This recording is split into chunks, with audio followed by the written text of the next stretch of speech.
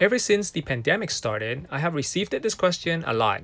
The question is, what is my take on watches with radium dials and hands? I'm unsure if it is because people suddenly have more time to watch video during the lockdown and have learned that some vintage watches carry radium material, and now they're freaking out. So I thought maybe instead of replying an essay to this question all the time, I should make a video about it. And you can decide from there. Without further ado, let's begin this video.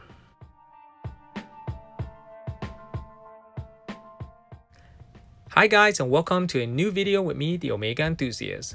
Before I dive into the conclusion, I want to point out that I am no nuclear scientist, like anyone else who have been creating video on this topic. However, I have been repairing vintage watches for over 2 decades and own a Geiger reader and a radon gas detector, which is essential to have as a watchmaker. I get my health checked yearly and the result is always perfect, and my workshop is well ventilated.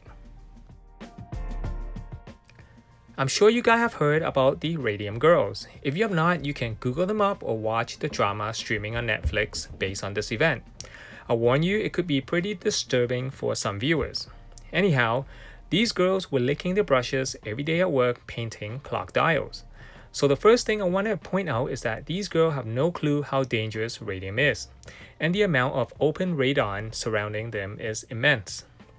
This event took place in the early 1900s, so the work environment did not have good ventilation either, and during the winter months, windows were closed. So, if you put some thoughts in your head, you will come up with several factors that caused these girls to get radium poison. Firstly, the radon reading must be over the roof with the mass amount of exposed radium substances around. Secondly, depending on what clock dial they are painting, the larger the dial, the more radium will require. So think about it, 1 hour indexes painted alone probably has enough radium paste to paint tens or hundreds of watch dials. That can be pretty scary, especially in the open without any protective cover. That takes me to the third point about these radium girls, which is the amount of radium they intake by licking the brushes daily. They probably lick on the brushes after every brush to keep the tip pointy.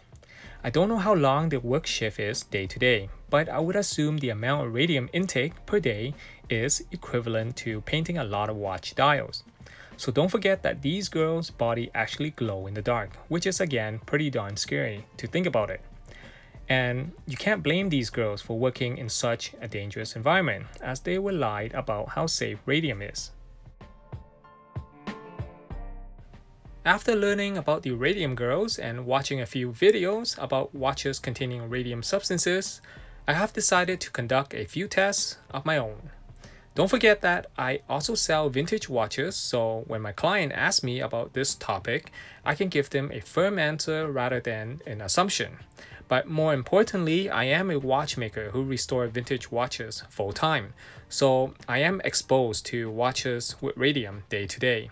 So I need to understand and protect my health while working on these watches. Sounds scary so far, right? But as I continue this video, you will feel relief at the end. There are things that I think it is important for you guys to know. Number 1, vintage watches that carry radium luminous paste ended in 1962. That is the transitional year from radium to tritium dial. So a timepiece dating to 1962 that takes luminous paste may be made of radium or tritium substances. You won't be able to tell until you test it under a Geiger reader. Number 2, radium is dangerous if you inhale directly at it without any protective cover, such as a watch crystal, and intake some of the particle into your body. But more importantly is that radium releases radon gas into the air. So radon gas is what we cannot see and can affect our health. Even with the watch crystal on the watch, a small amount of radon can still penetrate through the crystal. And this is why I needed to conduct a test to find out how dangerous it is. That said, do not confuse yourself when discussing this topic regarding radium. For example, when you consume radium substances on a watch dial, that would be many times more dangerous than exposure to radon gas in the air from one watch. Many homes across North America are affected by radon gas, where certain areas have above 15% of the dangerous level, which is above 200 becquerel per cubic meters, or BQ/M3, but the majority of people do not know about this issue. Consuming radium substances can cause many internal issues, like what happened to the Radium girls. But being surrounded by an environment with a high level of radon gas only can cause lung cancer. So I pulled out this chart conducted by the Center of Environmental Research and Technology, Inc. on the Canadian Radon Program. As you can see, this is a 2% chance of risk for a non-smoker to get lung cancer if they are exposed to over 200 becquerel per cubic meters in their lifetime. This means it is only 1% more than exposure to radon at low outdoor levels. So in a sense, if you are prone to lung cancer, there's nowhere to hide. So I've conducted a test of 100 serviced and sealed vintage watches with radium luminous paste on their dials and hands in a room size no larger than 100 square feet, which is really small. The radon reading is under 20 BQ per cubic meter without the watches.